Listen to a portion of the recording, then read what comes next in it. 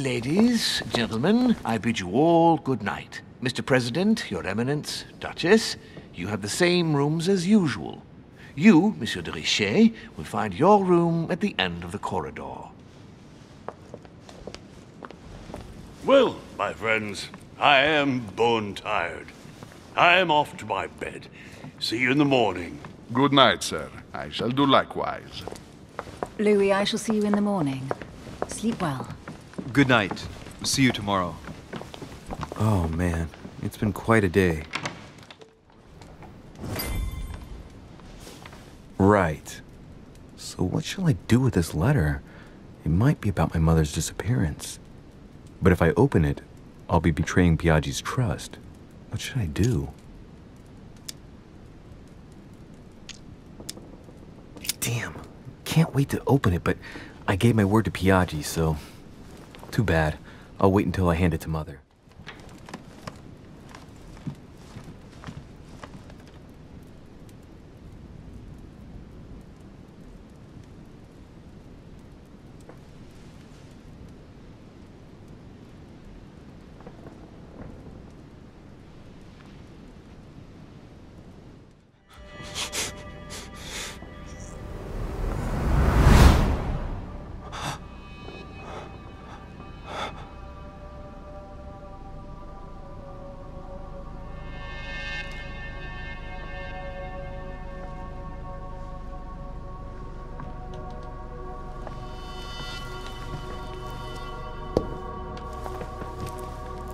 Your turn? The servants are not very efficient. De Richet can't be far away. They'll find her soon. Their search time is restricted, given that they must keep an eye on Adams. I can take care of her, you know. Yes. Well, in any case, I do thank you for bringing her to the island. From what I've understood, the search of de Richet's room hasn't turned up any results. Not yet, no. But we've put her son in there. Perhaps he'll find something. That might come in handy. Louis grows impatient at not yet having met the famous Lord Mortimer. He will meet him tomorrow.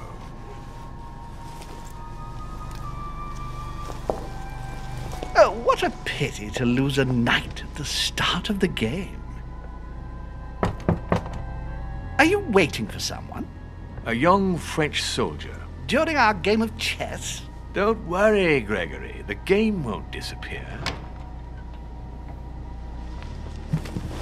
I'll have one of my men escort you back. Don't trouble yourself. I know my way out.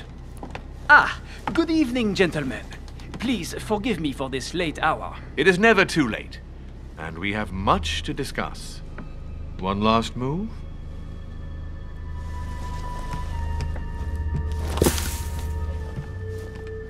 Don't worry. Our games always seem to end like this. Or always start like this. Come, take a seat, my friend.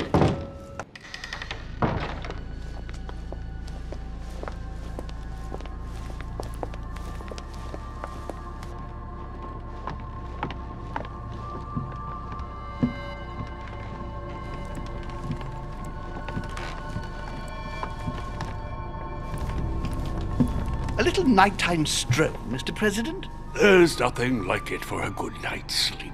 Do not hesitate to ask a servant to show you back. The corridors seem quite safe. Peppermint, lime flower, and valerian. My miracle remedy when one can't get to sleep. A very good night to you, Mr. President. Thank you. And to you too, sir.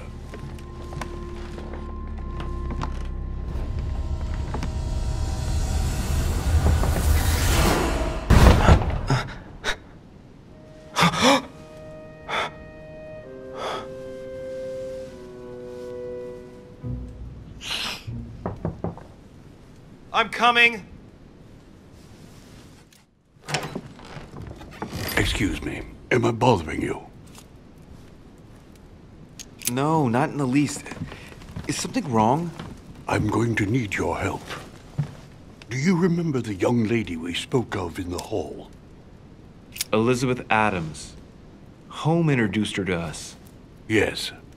Well, she is the daughter of my friend, the Vice President, John Adams. But she is supposed to be dead. Yeah, that's bizarre. Fair enough. Good heavens! I was present at her funeral. It is disturbing indeed. Yes. I need to make sure it's her. That's where you come in. I want you to distract Elizabeth while I search her room. And perhaps get my hands on some important information. At least, I hope so. Elizabeth is in the small salon. If you hurry, you can still catch her. I just need 10 minutes. But if my vision is true, there are two men nearby discussing very important issues, and one of them looks much like Mortimer. Washington is very kind, but I came to this island for my mother, not for his ghost stories. Sir, I don't feel well. I'm going to have to decline. I see. Well, I hope you won't be needing my help one day. I must act swiftly. I'll search my room later. Tell me, my good man.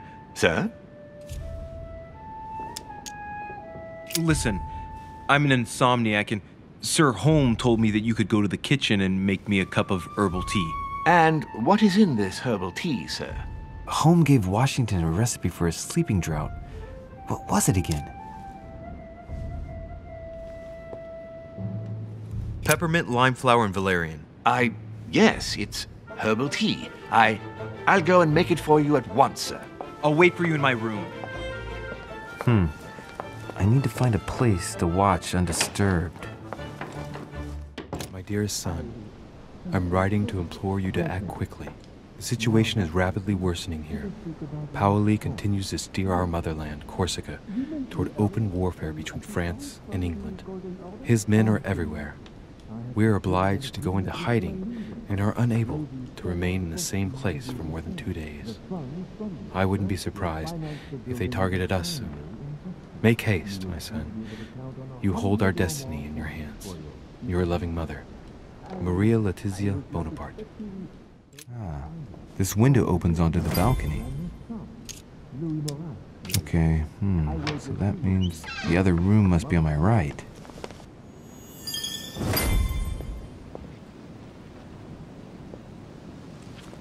Sir, I understand your eagerness, but the pressure on my family complicates the task. Relax, my friend. Your relatives will soon be safe. So what I saw in my vision really did happen. Well, I hope I haven't missed anything important. I thank you so much. Don't mention it. Now that's settled, let us speak about your support. Yes. You mentioned earlier some assistance from the Golden Order? Absolutely. I have concluded an agreement with their leader, Lady Sarah Faustine de Richet. Another case that Mother didn't tell me about. The funds from the order will finance the building of a foundry in Tuscany. You will soon be able to count on 100 or more cannons for your future campaigns. I was not expecting so much help from you. When can I meet this de Richet? Well, unfortunately, something has cropped up. De Richet has disappeared. Disappeared? What, here? Yes, but the staff are redoubling efforts to find her, I assure you. So the agreement, is it on or off? It is on. Her right-hand man has just arrived here to help us find her. And it is none other than her son, Louis Maurice de Richet. I wager he will ensure his mother's commitments are met. Louis. Not an easy name to live with in these times. Of course. But from now on, you will deal with him. This man, it can only be Mortimer. Very well. I will seek him out. Merde.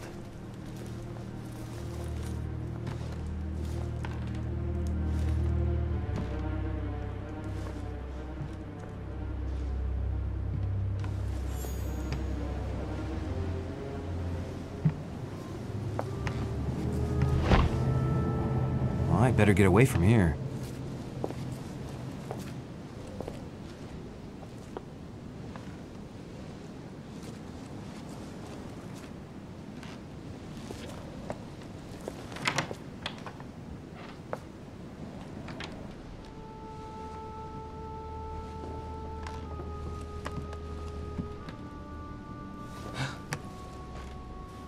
Louis? Emily? I can explain. Perhaps, but remain so. But first, you could perhaps remove the blade from my throat? You have 10 seconds to explain your presence here. I'm not here for you. What are you doing in my room? First of all, let's keep calm. My being here is just a coincidence. Anyway, I seriously doubt what I'm doing in your room is really the question that interests you. Now, is it? Clever boy. So answer the question that does interest me. What were you really doing on the balcony? Seeing the window open, I feared someone had entered your room. With what I'd heard next door, I'd every reason to believe that your life was in danger. I am a grown woman, but how kind of you to worry about me. Now that I'm safe and sound, tell me more. Do these events concern me? Do they involve the Golden Order? I overheard a conversation between a French soldier and some other individual. And what were they talking about? It seems Mother is involved, something about a military campaign. Apparently my mother validated an order of cannons to help this man. Really? Since when does the Order finance wars? As far as I know, since never. Did they give any details, a date, what they were for? Nothing at all. Did you know anything about this? No, but I won't forget. Thank you. All right, Louis, I might have overreacted a bit. Please do excuse me, but next time, please try knocking on my door. I'd be delighted to open it for you. Oh, well, I'll remember in that case. Good night, Emily. Good night, Louis. Your Eminence, what are you doing here? I wanted to speak to you about something important. Do you still have my letter on you? The one I gave you in the hall? Why do you ask? I have a name to add to it. Here it is. Thank you, my son. Ah, I see that it's still sealed. I was right to put my trust in you, Louis. Now, give me 1 second, please. I can't imagine what would have happened if I hadn't added this name to the list. Please be sure to give this letter to Sarah the moment you see her. You can count on it. Have a good night.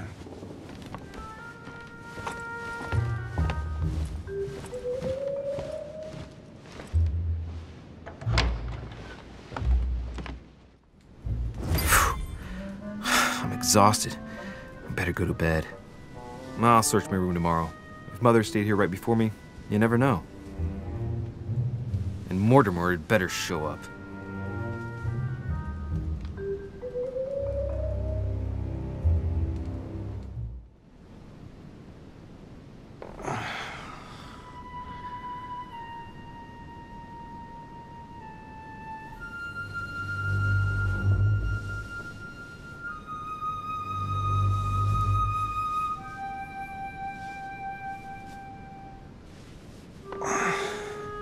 All right.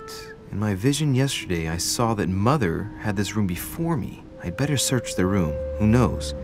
Maybe she left me something behind.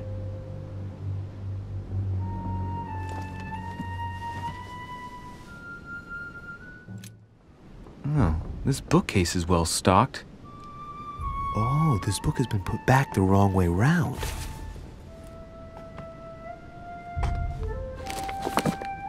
A Voyage Around the World, the travelogue of the explorer Louis-Antoine de Bougainville. One of Mother's favorite books. What a coincidence. And I don't believe in coincidences. It's just too much. I don't know what's going on here, but if you felt threatened, I'll bet you'd leave a clue, wouldn't you, Mother? Found it. A faint sign of the order, barely visible. Mother, you undoubtedly must have hidden a clue in this book. Let's see if I can find anything else in this room. Come on, Louis, think. Think.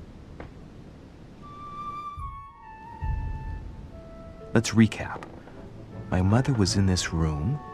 I found a rare edition of her favorite book. She must have left something behind.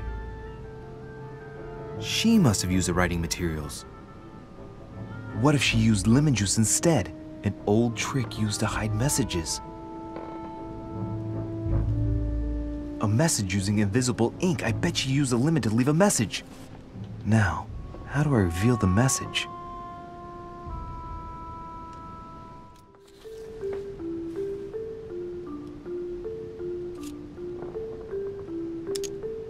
Aha! It's working! The heat reveals the message. Let's see what my mother wrote. Where all eyes size you up, you must pass by the Gorgon. Gorgon was the name of Medusa in Greek mythology. On the other hand, where all eyes size you up, I don't get it. And judging by the number of paintings in the manor, could be anywhere. After that, she adds, beware hero. The beast always charges the best protected soldier. And that's its weakness. What is my mother trying to tell me? Since you've gone to so much trouble, you must not have only found something important, but you must have also felt like you were in great danger. Now I'd better hurry and find that damn Medusa.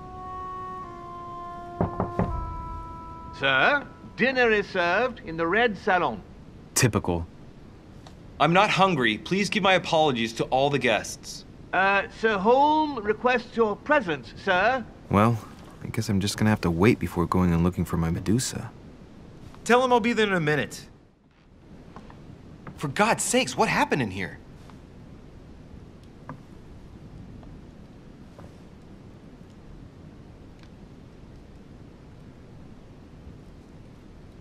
August 24th, 1792. Elizabeth, I am driven to despair and doubt there is any point in writing to you. I'm not even sure you'll receive my letters. Father controls my correspondence more and more. I am certain he filters our exchanges. Thankfully, one of the chambermaids is able to help me get my letters to you. But they still remain unanswered. I often think about you and pray every day to be able to hold you tight. We have so much time to make up. I beg you, answer me, please. Your loving sister, Abigail. P.S. That horrible woman came again yesterday. She spent a long time speaking with Father. I didn't understand everything because they spoke in French, but I'm sure they were talking about you. My dear Elizabeth, I'm writing to inform you of some unfortunate news. We won't be able to meet as planned on the first Sunday of May.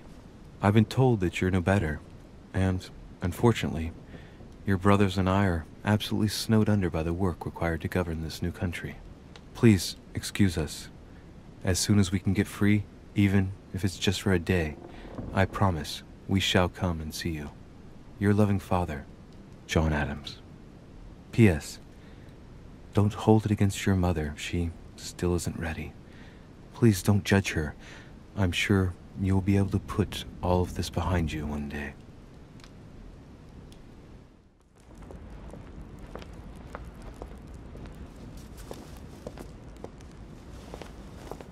Excuse me, Monsieur de Richet. I really need to talk to you. Hello. You're Elizabeth Adams, aren't you? Yes, I regret that we haven't been properly introduced.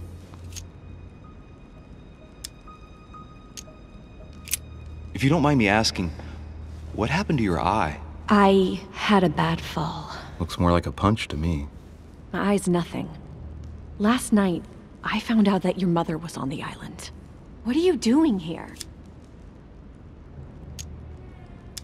My mother came here to do business with Lord Mortimer, but she seems to have gone missing, so I'm here to find her. I know your mother very well. Really? Yes, I have been in your mother's care ever since I was born. She nursed you? Oh, I wouldn't say nursed. No, I remember her stare, cold as ice. Her sadistic hands pressing over my mouth to silence me while I screamed in pain. I remember her knees, too. She held me down with them while she cut and burned scars into me. Hold on a minute. What do you mean? You can ask her when you see her. Huh, she's getting more and more agitated. And next you're going to tell me my mother's also responsible for that scar on your head? My heart stopped twice during the operation. I lost my memory for 6 months. You obviously have no idea of the abuse your mother inflicted on me. Wait. There must be some kind of mistake. My only mistake was ever meeting your mother. She's able to describe every detail without hesitation or getting flustered. It's becoming difficult not to believe the poor girl. Look, I've got to go. Wait. I need to know more about you and my mother. Why did she put you through all of that? There must be some reason for what she did. What's the point of rubbing salt in the wounds?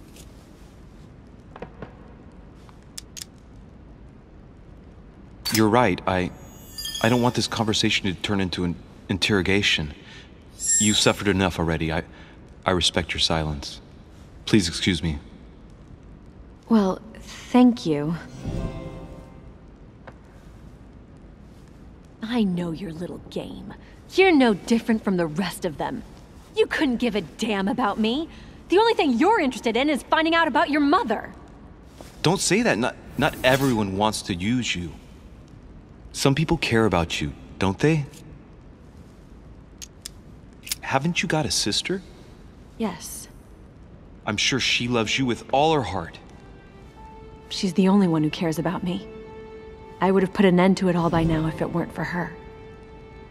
Since you insist, I'll tell you how I met your mother.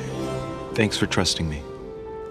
You see, before I was born, my mother often suffered from hallucinations and fits of anger.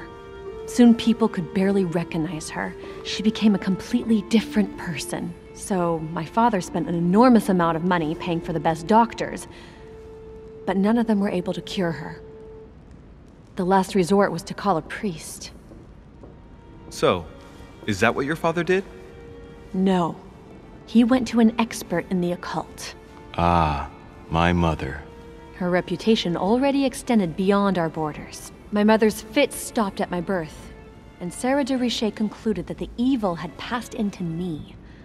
Not only did it encourage her to stay, but she took the opportunity to advise my father to separate me from the rest of my family.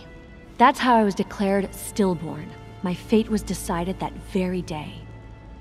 It would coincide with my mother's frequent trips to America. I had my first fit when I was 3. That's when your mother began her experiments to rid me of the evil inside. I understand how you feel, but I know my mother. I'm sure she had her reasons, even if it seems difficult to believe. Everything she put me through was all for nothing.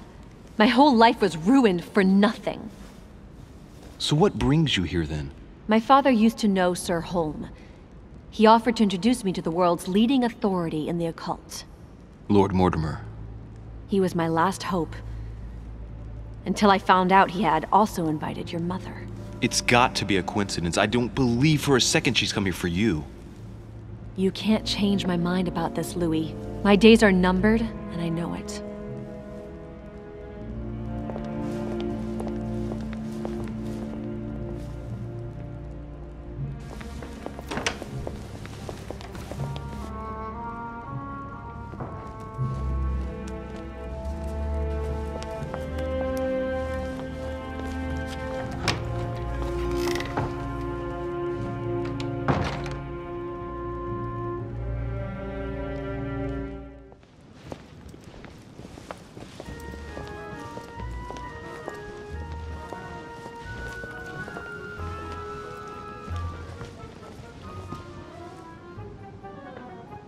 Dear friends, I bid you welcome. I hope the night was not too short. Your Eminence, Duchess, Monsieur de Richet, allow me to introduce our new guests. They arrived during the night. Johann Christoph von Wollner, Minister of Religious Affairs and close aide of Frederick William II, King of Prussia. Napoleon Bonaparte, Lieutenant of the French Revolutionary Army. And Jacques Peroux, French Revolutionary Tribunal Judge. Unfortunately, my friends, Lord Mortimer will not be joining us this morning, but he should be with us later. So, let us begin. What is Mortimer playing at? He tells me to come urgently and he sends no one to meet me? I understand. Peru looks totally out of place here. He's counting the 10 sets of cutlery around each plate? The man is completely lost. Thank you again for the wine, Your Eminence. It is served every day at the king's table. I am delighted to hear it. Volner and Piaggi seem to be getting along well. Go ahead. My dear Johann, how are you? Glad to make landfall at last. And yourself? Very well. And your husband? He's poorly. The French Revolution gives him terrible headaches. Oh, I understand. I shall feel better too, as soon as the situation is settled. If by chance the French crisis is emulated in Berlin, there will always be a refuge for you in London, my dear. Your offer does you honor, Emily. But London is much closer to Paris than Berlin. Beware. The French are capable of sailing up the Thames straight to the Houses of Parliament. Oh, my friend, I am shaking in my clogs. A Prussian-Britannic coalition is not good for France. The last time we fought against them, our empire went up in smoke. Is the wine to your liking? Very much so, Sir Gregory. Such complexity. Typically French. A Sauterne, isn't it? Absolutely. If I'm not mistaken, this is not Lord Mortimer's favourite wine. It is yours. In his absence, I have taken the liberty of making a slight deviation from the rule, but I count on your discretion. Don't worry, I appreciate the same grape varieties as you. I remember the last time we tasted that nectar here at this table. The finest minds of the century were present. And the last time we drank it, the orphanage in Bloomsbury was still in ruins.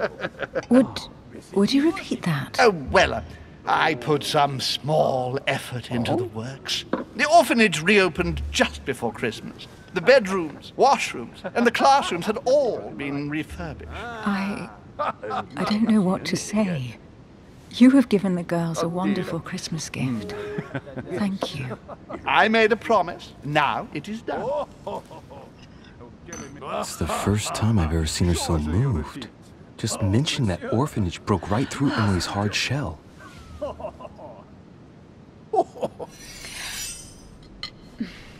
Is everything all right? Yes, thank you. I had a moment of absence, but here I am again.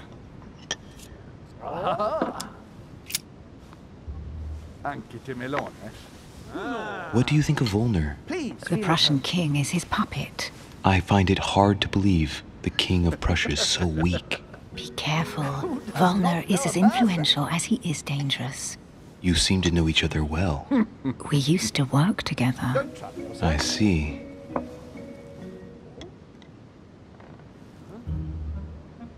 Oh, really? Now?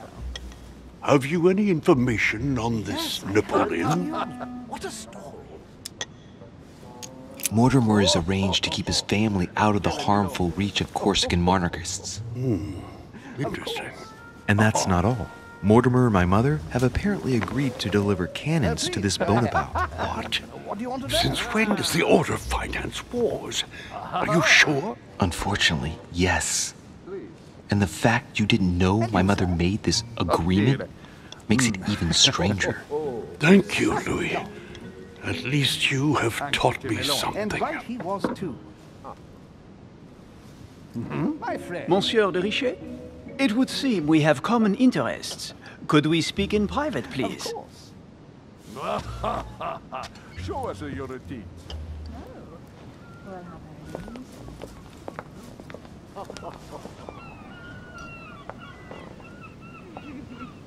Lord Mortimer and the Golden Order, through your mother, have concluded a financial agreement. Stay composed, Louis. I'm listening.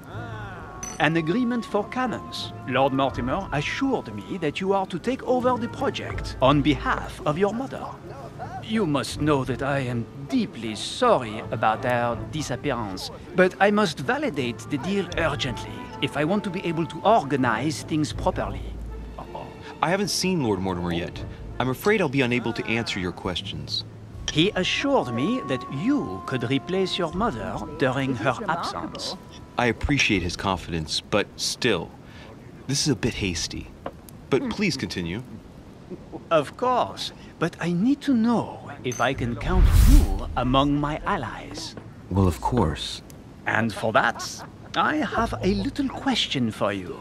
The agreement stipulates an aid of 50,000 louis d'or for 200 cannon. Surely such an amount will buy twice as many cannons. Don't try to pull a fast one on me. We're both young, but we are not naive. Please don't be offended. I just wanted to make sure you knew what you were talking about. And I am reassured. I have one last question I would like to pose to you. We don't know each other yet, you and I. And I need to make sure that we both share the same vision for the future of France. Given the hard times that have befallen our beautiful country, what do you think it would take to restore its luster?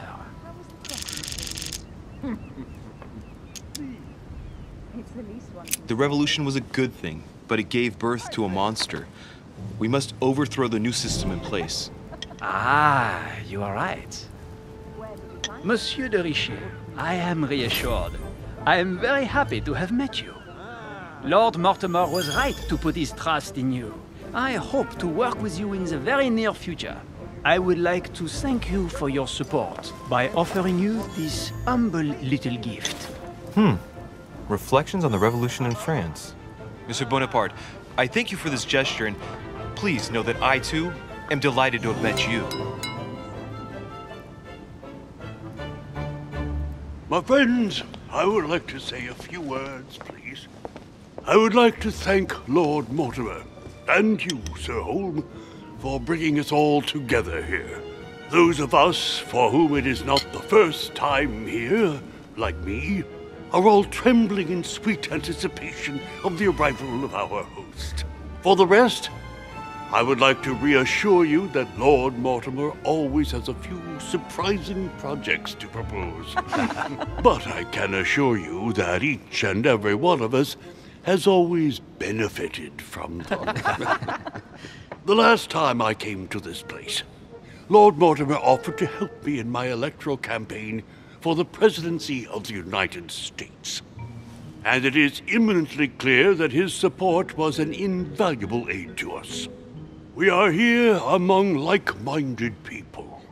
So let us put aside the conflicts in which some of our nations find themselves at present. So I raise my glass in honor of you all, my new and old friends. I trust you shall not be disappointed, Mr. Washington. Washington is a very gifted speaker. Leave him for 5 minutes with sworn enemies and he'll convince them to be friends for life. Right, we shall meet again tomorrow.